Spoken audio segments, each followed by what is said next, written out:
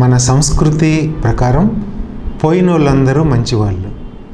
అలాగే పోయినోళ్ళు వెళ్ళేటప్పుడు ఏం తీసుకెళ్లారు అని కూడా మనం జనాంతికంగా అనుకుంటూ ఉంటాము. వెళ్ళేటప్పుడు ఎవరైనా మంచో చెడో ఏదో ఒకటి వదిలిపెట్టిపోతారు.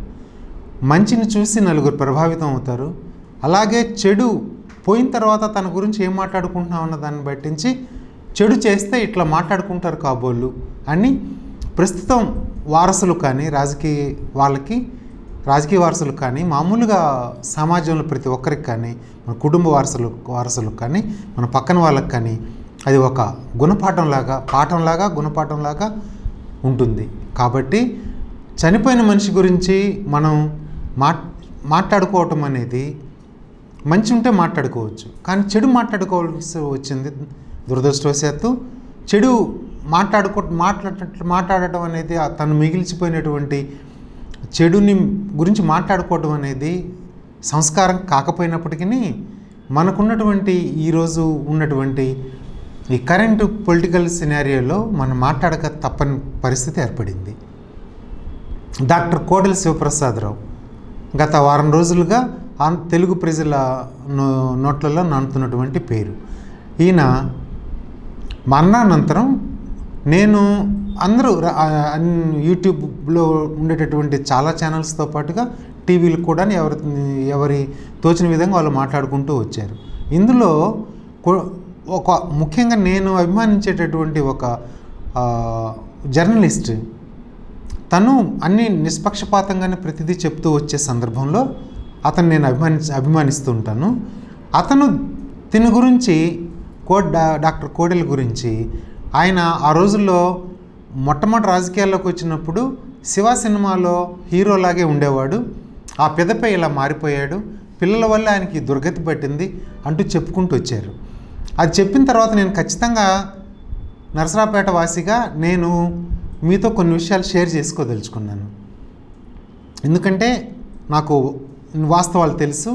నేను ఒక పార్టీ తరపున పోలింగ్ ఏజెంట్కి నేను బూత్లో కూర్చుంటూ ఉండేవాడిని. కాబట్టి నేను మీతో షేర్ చేసుకోవాలని అనుకుంటున్నాను. డాక్టర్ కోడెల 83 నాటికి నరసరావుపేట టౌన్లో one of the best surgeons, మంచి పేరున్న అతను. ఆయన ఎన్టీ రామారావు పార్టీ పెట్టిన తర్వాత ఎవరికి టికెట్లు ఇవ్వాలి అనే ఒక ఆలోచన క్రమంలో డాక్టర్లకి లాయర్లకి ఇచ్చుకుంటూ పోయారు. కొద్ది గొప్ప పేరు ఉంటుంది కాబట్టి వాళ్ళకి అని చెప్పేసి.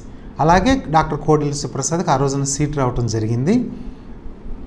ఆయన ఈరోజు ఆయన కోసం ఇంతమంది సమూహం వచ్చారు, ఇంతమంది పట్టు ఉంది అది ఉందన్నగా అని మనకి కనపడుతున్నా ఆ రోజున ఆయన హాస్పిటల్ స్టాఫ్ మాత్రమే ఆయన వెనకమ్ముతున్నారు.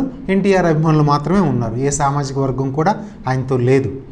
ఆయన 3 జీపులు పెట్టుకొని స్టాఫ్ తోటి ఆ ఎన్టీఆర్ అభిమానులతోటి ఆయన హాస్పిటల్ ఉన్న కాంపౌండర్లతోటి 3 జీపులతోటి క్యాన్వాస్ అంతా కంప్లీట్ చేశారు. ఎన్టీఆర్ గాల్లో ఆయన గెలవడం జరిగింది. అప్పటి వరకు నరసరావుపేటలో అరాచకం జరిగిపోతున్నట్లు ఆ అరాచకాన్ని తట్టుకొని అడ్డుకొని ఈయన హీరో అయిపోయాడు అన్నట్లుగా బిల్డప్ ఇస్తూ వచ్చే చాలా ఛానల్స్. ఆ రోజు వరకు కూడాను కోడెల శివప్రసాద్ ఒక కమ్యూనిస్టులు తప్పించి అందరూ కూడాను నరసరావుపేట అంటే కాసు వెంగళరెడ్డి, కాసు బ్రహ్మానందరెడ్డి అంటూ కాసు కుటుంబం మాత్రమే గుర్తించేటటువంటి రాష్ట్ర ప్రజలందరికీ కూడాను ఆ రోజున నరసరావుపేటలో ఒక కమ్యూనిస్టులు తప్పితే అందరూ కాసు బ్రహ్మానందరెడ్డి, వెంగళరెడ్డి గారి గడప తొక్కని వారంటూ ఎవరూ లేరు.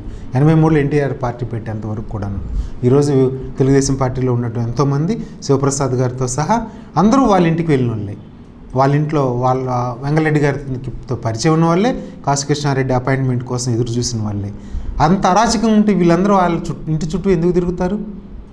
వారు చాలా గట్టిగా కేడర్ని నింపుకొని ప్రజాభిమానంతో చేసుకుంటూ వచ్చారు, రాజకీయాల్లో ఉంటూ వచ్చారు. సుదీర్ఘకాల పాటు ఉండటం వల్ల తర్వాత మీడియా మొత్తం కూడా నేటి వరకు కూడాను మీడియా మొత్తం కూడాను తెలుగుదేశం పార్టీకి సపోర్ట్గా ఉండటం వల్ల వారిని కాసు కుటుంబాన్ని ఒక రాక్షసులాగా రావణాసురులాగా చూపించడం జరిగింది తప్పించి ఆయన ఏమి అక్కడ ఒక అరాచకాన్ని ఎదుర్కొన్నటువంటి సినిమా హీరో మాత్రం కానే కాదు.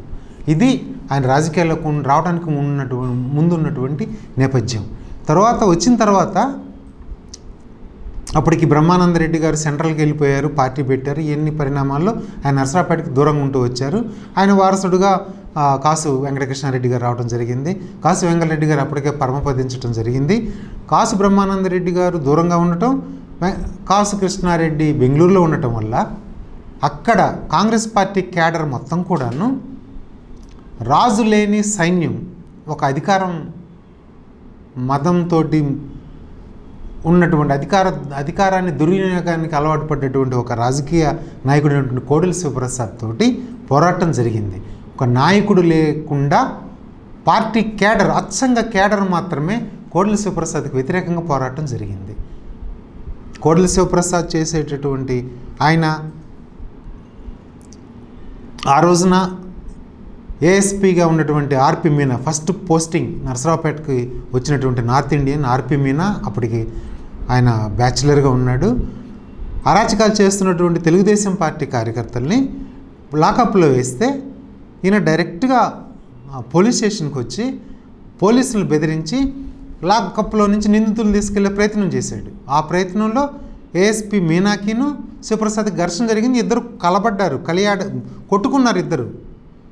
ఈయన ఎవరు అరాచకానికి అక్కడ వ్యతిరేకంగా పోరాడినటువంటి ఆర్పి మీనా ఆ రోజు వరకు నిఖార్స్ చాలా కాలం వరకు కూడాను ఆయన నిఖార్స్ అనేటువంటి కరప్షన్ దరిదాపుల్లో కూడా లేనటువంటి నిఖార్స్ అనేటువంటి ఆఫీసర్. ఆయన ఎవరిని తీసుకొచ్చారంటే ఖచ్చితంగా నిందితుల వైపున తప్పు ఉంటేనే తీసుకొచ్చేది. వారిని సెల్లోంచి విడిపించకపోవడం ఏ విరోచితం, అది వీరత్వమా? ఇది చెప్పాలి. ఆయన ఇది శివ సినిమాలో హీరోలాగా పోరాడారని చెప్తున్నటువంటి అభిప్రాయపడుతున్నటువంటి వారు దీని గురించి ఆలోచించాలి. ఆ ఆర్పి మీనాని పరాభవించడం ప్రయత్నం జరిగినప్పుడు అక్కడి నుంచి ఇక ఈయన చిన్నగా నాయకుడు లేని క్యాడర్ పైన పోరాటం చేసి వాళ్ళని బెదిరించి వీళ్ళని బెదిరించి ఆ ఊర్లో తగాదలు పెట్టి ఈ ఊర్లో తగాదలు పెట్టి క్యాడర్ మొత్తాన్ని భయభ్రాంతులకు గురి చేసి రాజకీయంగా బలపడటం జరిగింది.